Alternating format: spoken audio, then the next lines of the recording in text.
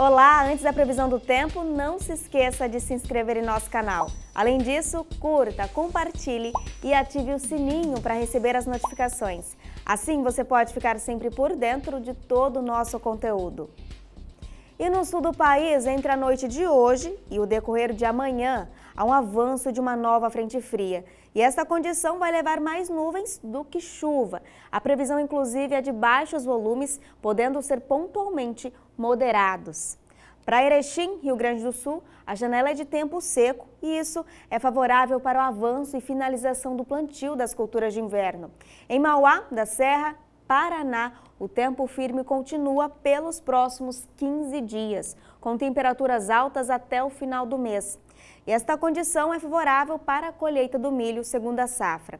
Mas a chuva já volta em toda a região, a partir da semana que vem, até inclusive com temporais no estado gaúcho e no leste de Santa Catarina. Agora, retornando a falar do tempo seco, mas no centro-oeste, em toda a região, o dia vai seguindo com o ar seco e muito quente. Com esse cenário atual, sem previsão de chuva e com instalação de um bloqueio atmosférico, realmente não tem jeito, o calor vai prevalecer mesmo.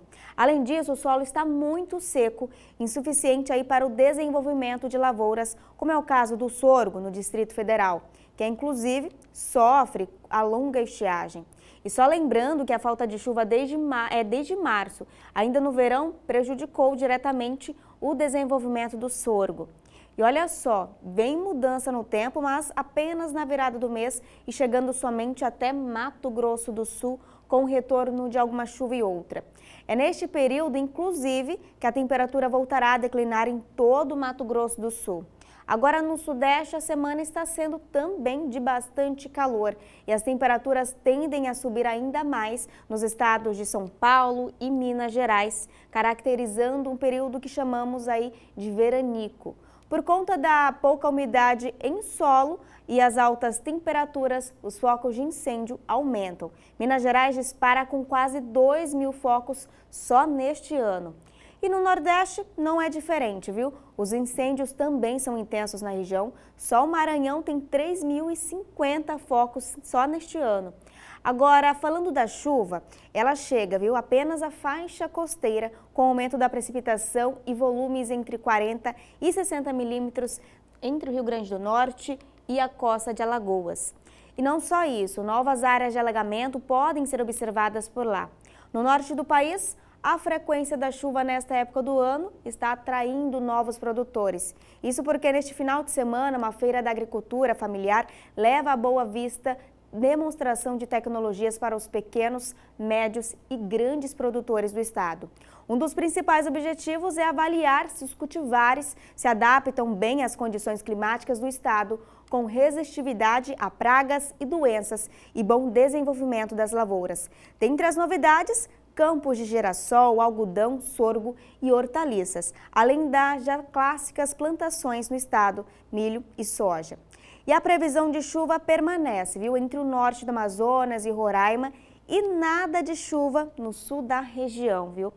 Quanto às temperaturas, olha só, em Tocantins, bastante quente por lá, com 34 graus.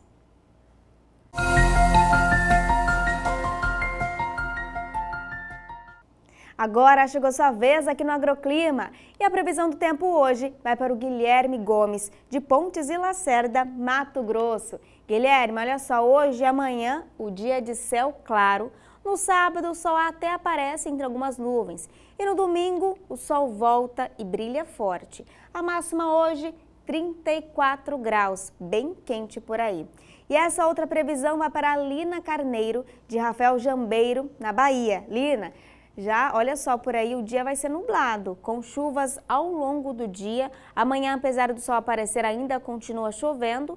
E no sábado e domingo o sol vai embora e o tempo fica fechado e chuvoso. A máxima para hoje, 28 graus. E você? Também quer saber como fica a previsão do tempo para os próximos 4 dias na sua cidade? Então é fácil. Envie agora uma mensagem para a nossa equipe. O número é o 67 99264 7810. Participe você também do nosso programa. Tô te esperando, hein? Até mais!